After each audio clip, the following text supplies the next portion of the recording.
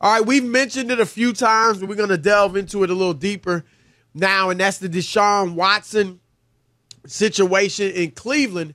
Now, he has a shoulder injury, and he was, optimistic about playing all week, even though he wasn't really practicing. But the feeling was he'd be able to play. And Sunday, before their game with the who were they playing? The Ravens? Yeah, Ravens. He went out and warmed up and just didn't feel right. And you heard Randy Mueller say he looked like he was wincing and just clearly was not comfortable, throwing the football. And so Deshaun, even though he was cleared by the doctors, told the Browns he wasn't able to go. Didn't feel like he was, ready. And Kevin Stefanski, the head coach, let it be known to the media that was the case. Here's what he said, Rob. You said yesterday, pretty much it was his call. So he was medically cleared to play. If he would have said, I'm good, he would have played? Yeah. Yes. And let me say this, Tony. I mean, he knows his body. He's played through serious pain before, very, very serious injuries. It wasn't a matter of pain tolerance or anything. He just did not feel like he had his full faculties. So did he? That was the reporter Tony Grossi, who I worked with. Yeah, you know Tony, right? Oh yeah, he was there when I was an intern at the Plain Dealer. Let me tell you, all those writers in Cleveland and Detroit, they're like forever. Like there's certain places.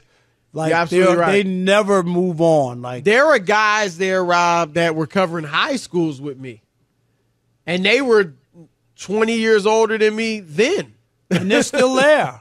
Like they like Cleveland is one of those cities, just a ton of old time writers, Chris. I had a partner there, Rob, and this will take some of the listeners just a little bit behind the curtain of what we do. And we cover high school sports together. And when I was at the Cleveland Plain Dealer, they put me out in a bureau.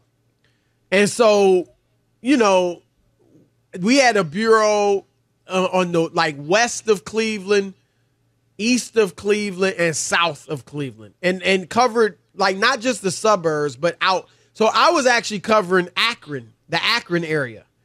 And so I covered Akron area high schools. This is before LeBron was in high school. Okay. But I covered it with a partner there. Covered that's when I covered Mike Vrabel when he was in high school, Antoine Winfield when he was in high school, two guys who went on to go pro. And then in the playoffs, saw Earl Boykins, Ruben Patterson, but they were in Cleveland. Those are all guys that went to the NBA, those two. But one of my partners who covered high schools with me, he was older than me, and he did a great job. And Rob, he said he had grown up, and by this point he's like 40 years old, and I'm like 22 or something like that. Right. 21.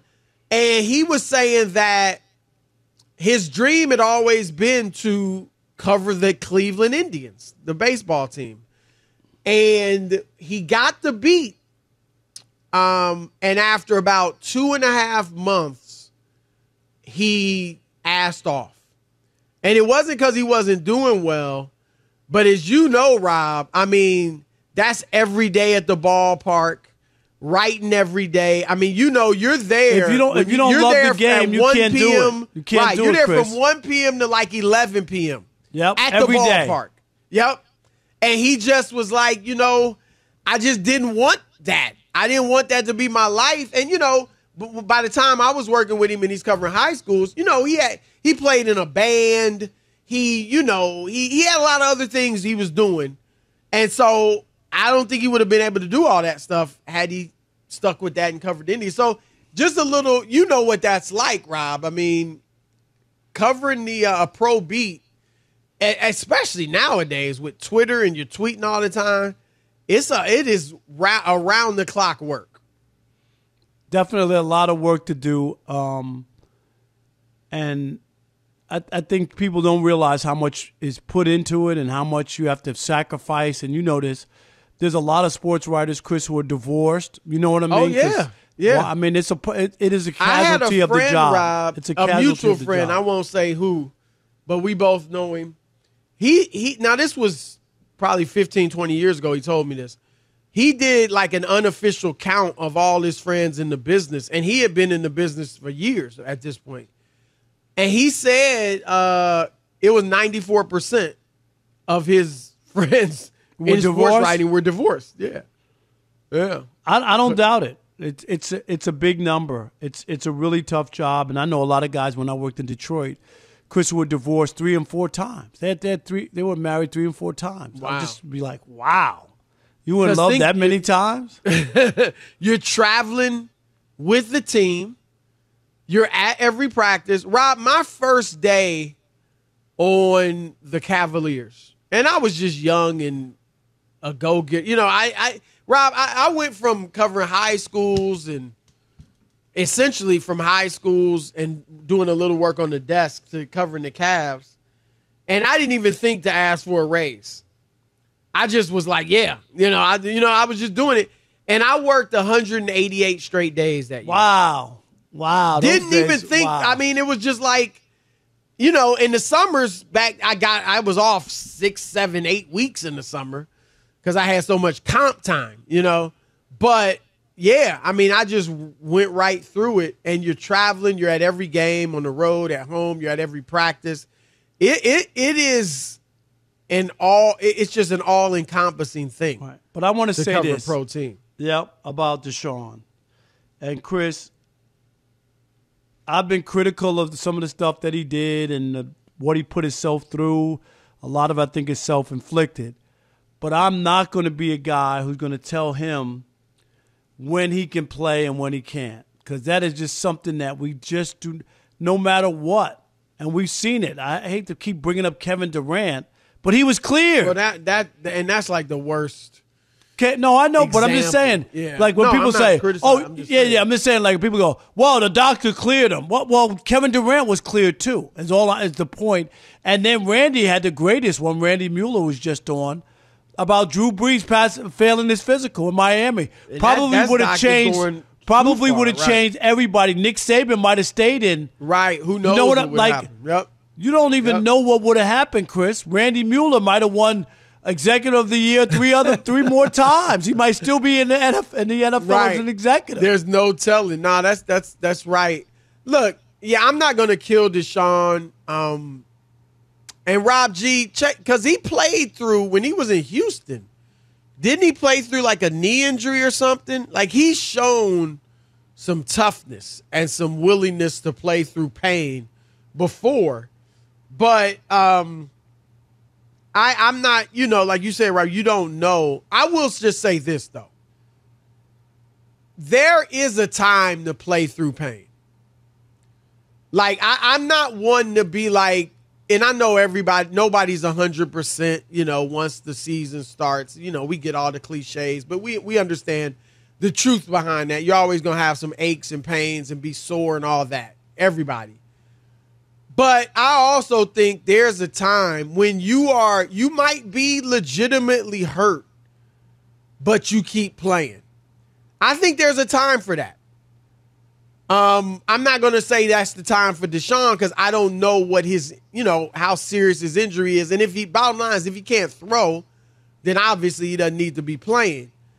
But I'm just saying I'm not the one to be like, oh, if you're hurting, if you're in some pain, don't play. No, sometimes you got some pain, but you can play through it.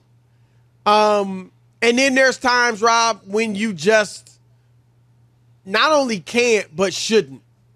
And so, yes, I think the player has to be smart about situations like that. But I think, Rob, there's some guys that you have to save from themselves and be like, dude, I know you want to play. There is no way you can go out there tonight. And you know what? And then I think, Rob, I think there's other guys that I think there's other guys that you just like, they're exasperating because you're like, dude, you can play, you're fine. And they just will milk an injury, or they just have an incredibly low threshold of pain, or they feel like they have to be 110% before they will go through go and play, or they can't be in any pain at all to play, or they're worried about numbers or whatever it might be. So I think you got guys on both sides of the spectrum. Yeah. And it's how do you read that, right? It's hard. And I think that's my issue, is that you really can't read it. There's no reason, unless somebody is always and you just can't figure it out. And then there has to be a track record for you to question somebody. I think that's it. You got to have. We've all talked about Anthony Davis, Rob. Right. You got to have a track record where people can look back and go, every time he falls down, he's like saying he's hurt. And maybe he's got some pain or whatever, but is he really hurt? And then other people. I remember back in the days of Darryl Strawberry couldn't play, Chris. It might have been in a playoff series. And, of course, he had back surgery when the season was over. So people were saying he didn't want to play or came up with something, and then the guy had surgery, so then a lot of people had egg on their face. He did have something wrong with him. Right. So it's tough. And even we talk about Anthony Davis, who obviously a lot of people roll their eyes, when he goes down, and it seems, oh, here we go. Is it serious? He's always down. But yet the situation against Phoenix, he shouldn't have been out there in the playoffs. Yeah, and he probably put pressure on himself. Right. Yeah, and and probably because of his past. But the first year in L.A., Rob, I think he wanted to impress LeBron, and obviously that was the knock on him. He's never healthy and this and that. And he played the most games of his career and played through a lot of aches and pains that in New Orleans he wouldn't have played through. And so that's what I mean. Like, it's you have to be careful, because you don't want to prejudge a guy and he really is hurt and you're forcing him out there. And so, but I do think there's guys at all different ends of this spectrum. And so you just have to observe it and try to walk through it. All right.